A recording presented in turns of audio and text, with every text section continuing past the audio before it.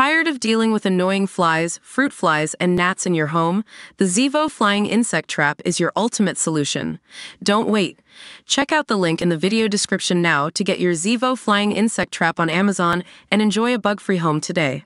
Ed Sheeran's comments on London have spurred a fierce debate over whether the entire capital is sketchy. When he's not off enjoying the football, the 33-year-old singer resides in a mansion in Suffolk and frequently pops into London for events.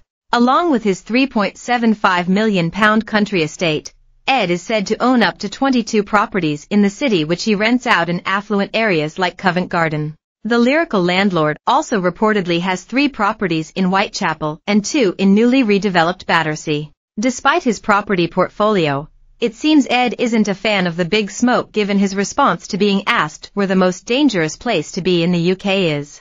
Here? I'd say every area of London. Literally, every area is sketchy, he told US podcaster Theo Von. Ed continued, I think that you cannot be anywhere. It's not like a segregated city. No, I mean the nice areas are sketchy, the bad areas are sketchy, but you just have to not do stupid sh*t. If you wander around with, I dunno, like a Louis Vuitton duffel bag and a 200 grand watch, you are going to get robbed. But just don't do that. Some on Reddit didn't take kindly to the comments, dismissing the Shivers singer as an outsider and pointing out his wealth and fame, marking him as a target for theft. He said in the context of wearing a £200,000 watch, wrote Cyclegaz.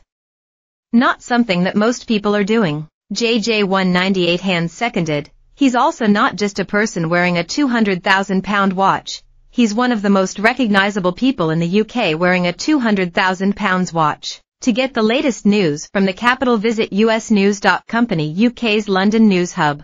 Sajidid added, why do people from outside London, excluding major cities, always think London is some stabby Mad Max type world where death stalks you the minute you leave your front door? It's more likely we have a lower crime rate per capita than some of those sleepy villages, says the guy who appropriated his way through the London grime scene to springboard his career.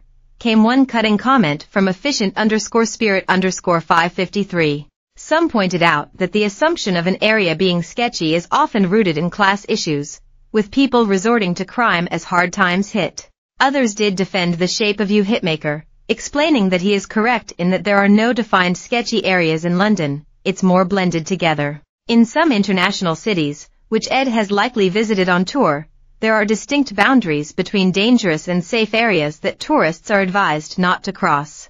Abbreviations Flaky44 said, in fairness, he was saying London is less divided between rich and poor, that everywhere is kind of mixed together, and pointed out that if you're not walking around all flashy you should typically be okay. I think it's probably a fair assessment of London, although it obviously has areas that are better or worse, most areas are more mingled. IC_maintenance 1474 agreed, he has an international worldview and London doesn't operate like most places.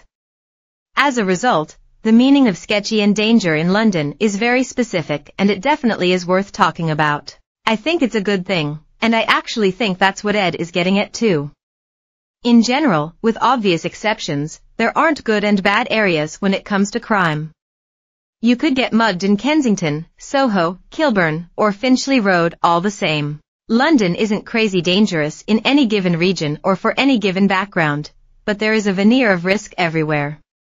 It's actually a good indicator that London is set up under the thesis that all facets of society can coexist. Prison officer who was filmed having sex with inmate is a married swinger. Major rush hour disruption after 3 tube lines hit by suspensions. Police probe shocking video of female prison guard having sex with inmate. Man strangled wife in front of her TikTok lover then dumped body in river. I mean, his advice of don't do stupid sh*** is common sense for any urban area. Be aware. Don't be flash. Be it Manchester, London or Bristol, it applies. 811545B2-4FF7-4041 said. Some commenters simply found it hilarious that the singer could be someone's landlord, as Haparaptor Z wrote, imagine finding out Ed is your landlord. Imagine sitting at work and having to listen to your landlord on the radio, joked a Steve23. usnews.co.uk has reached out to Ed's reps for comment.